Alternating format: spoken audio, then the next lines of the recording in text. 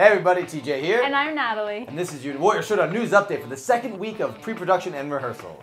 Another great week of rehearsals has come and gone, but the fights aren't the only things that we're building. We also have to do costumes and props, etc. So we took a trip to LA's fashion district.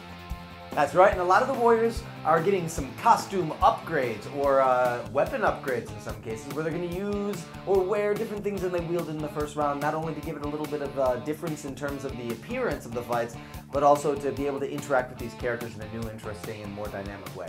Constructing fights is no easy task, and sometimes we need the help and further talents of additional stunt people. So today we'd like to thank Matt Fanta. He works hard, he plays hard, he dies even better. Matt Marsh. Not to be mistaken with Matt Franta. Jason Parsons. You're not going to see me, but just know that. Josh Wise. Adam Kahn. You might have seen him before as a musketeer. And Diana Restrepo. He wishes I was having his baby. Thanks for contributing your time and talent to help make Warrior Showdown 2 Round 2 as awesome as possible. One of the really interesting things about controlling every aspect of the content, from funding it to creating it to releasing it, is sometimes you don't have that necessary system of checks and balances. I'm aware I have a problem. I am obsessed with super slow motion, where the characters and the action are going really slow, and then at the point of impact, boom!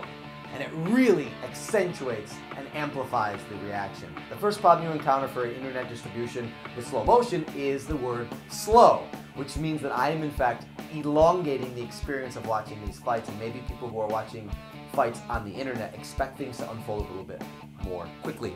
Which leads us to this episode's poll question. Do you think the round 1 fights are too long? Leave your answers in the comment section below. And would you be interested in seeing condensed, shortened versions of these fights? We here at Warrior Showdown enjoy what we do. We love crafting these fights. We love putting them out, and I will be the first to admit, particularly where it concerns that insanely handsome Roman soldier, I have a tendency to be a little bit self-indulgent. We make what seems good to us, but at the end of the day, is it entertaining to you? And if it's not, help us to shape it to be more what it is that you want to see. Thanks for your contribution. Please leave the comments, because we love seeing them, and sometimes we'll even leave comments back. We even like negative comments. Go ahead. We want to know these things. That's it for now. We'll see you next week. Adios!